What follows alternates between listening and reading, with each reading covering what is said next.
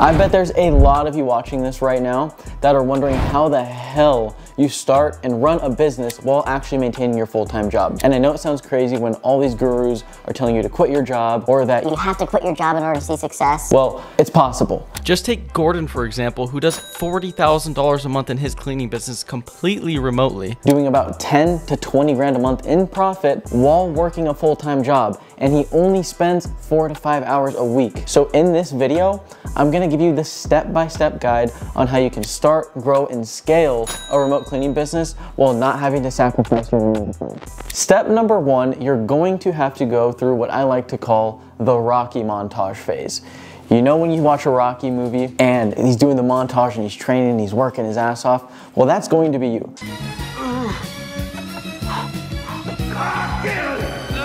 Because it is going to be a bit of a grind at the beginning because you're gonna have to get everything set up. And by the way, if you don't know how to set one of these up, we make tons of videos all about it. Just I'll link down below in the step-by-step guide on how to actually start one. But you're gonna have to set everything up, and that's gonna take some time. You're gonna have to start answering the phone calls. You're gonna have to source and hire your own cleaners. You're gonna have to set up all your marketing channels. Then once all that's set up, you're gonna start taking phone calls. You're gonna start booking the jobs. You're gonna start communicating with the cleaners on where they need to go, right? Again, the list goes on. There's a lot that you're going to need to do to get this set up. And it's important for you to go through this phase because you need to get a good understanding of the day-to-day operations and the day-to-day systems that are going to go into your business.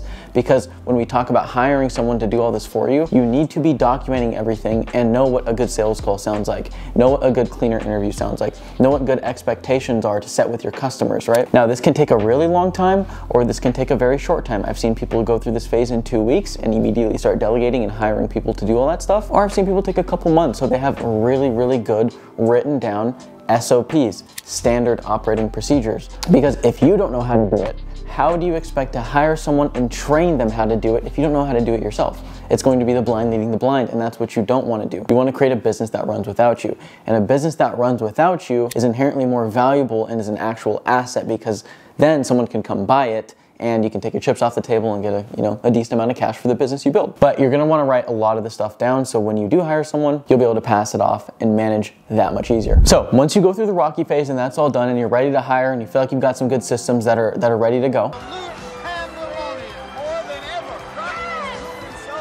you're gonna hire what's called a virtual assistant. A virtual assistant is an offshore employee, typically in the Philippines, and I've seen a lot of people sourcing some good ones from Pakistan lately. You're gonna pay them anywhere from $4 to $7 an hour. Before I get reamed in the comments about this, for them, that's great. The average nurse or teacher in the Philippines makes like $4 an hour or $3 an hour, something like that. So for them, it's really, really good pay. And why Philippines and Pakistan is because you can get more bang for your buck with the US dollar because it goes a lot farther in those countries. And two, they speak really, really good English. With some of them, you can't even tell you're speaking to an overseas employee. And because you're going to be paying your cleaners 50% of the job, you need to capture as much profit as possible and not spend so much on US-based labor to run the business. At the end of the day, it's a house cleaning business. It's not rocket science. You can get someone from one of these countries to easily run your whole entire company. And the way you're gonna hire one of these people, there's a few different options you can use when you're looking to hire a virtual assistant.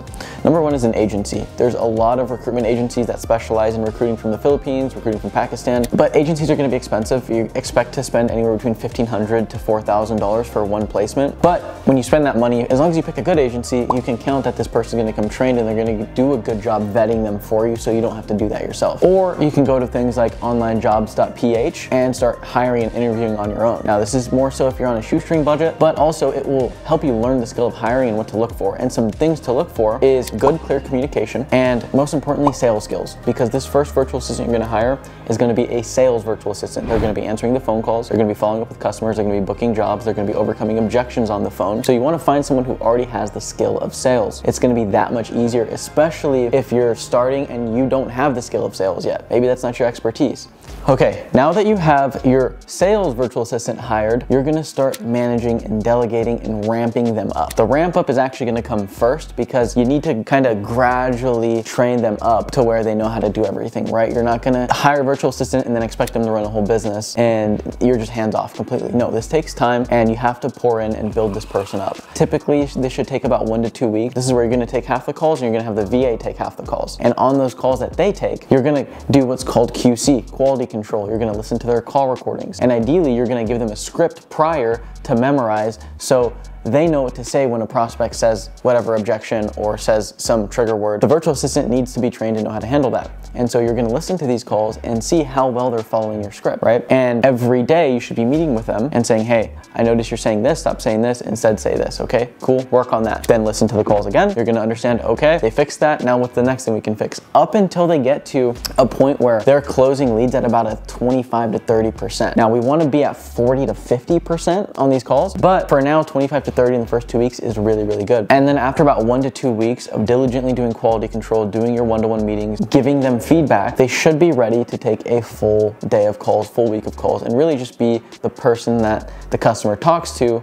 when they call your business. And I can go a whole hell of a lot deeper on how to properly manage someone, specifically a sales VA, but I'll do you one better. I've included down in the description below a free training I did for our clients who do 30K plus per month. It's an exclusive training. I'll give it to you guys for free on how to properly manage and delegate your sales to a virtual assistant. So it's everything you need, including templates for end-of-day reports, the proper numbers you need to look at, your meeting cadence, what to look for, when to fire, all that stuff. It's in the doc below, so check that out below. Okay, so you're getting good at managing, you're getting good at delegating. This person's taking all the phone calls for you. You're not having to run out of your office to answer cleaning phone calls and get them booked.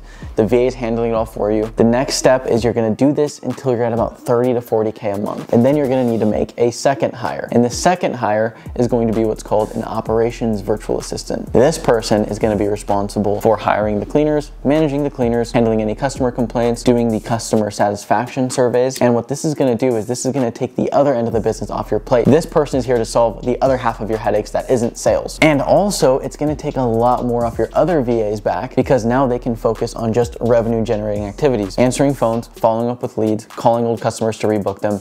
You get the point. And then you're gonna repeat the same process with this virtual assistant that you did with the sales virtual assistant, right? You're gonna have your scripts, your templates on what they need to be saying, what they need to be doing, day-to-day tasks, and then you're gonna do your quality control, you're gonna ramp them up, you're gonna have them sit on cleaner interviews with you on Zoom, you're gonna have them listen to how you handle customer complaints, up until the point where you feel like they're good to go to handle that stuff. But again, you're gonna follow the same process in the document, you're gonna train, you're gonna delegate, you're gonna do quality control on their interviews, on their follow-up, on how they handle customer complaints, and once this person's ramped up, you're gonna have your operations VA handling one half, the customer service side of the business. You're gonna have your other VA handling all the sales and all the bookings. Then once you get to this point, you're probably doing $50,000 to $60,000 a month in revenue with around 20K a month in net profit while still holding a 9 to 5.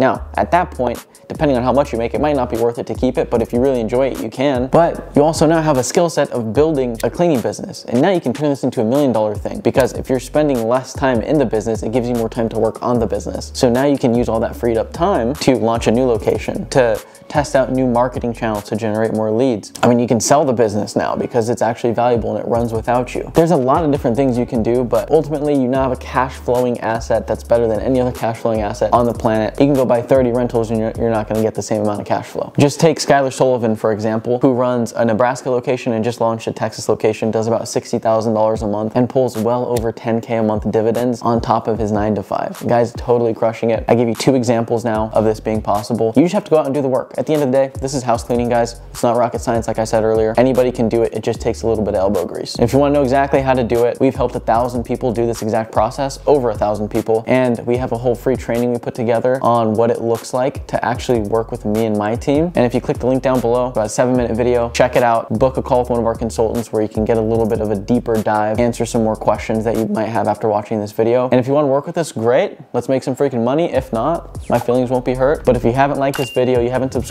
and you got value out of it, my feelings are going to be hurt. So hit subscribe, hit the like if you got some value. We'll see you in the next one.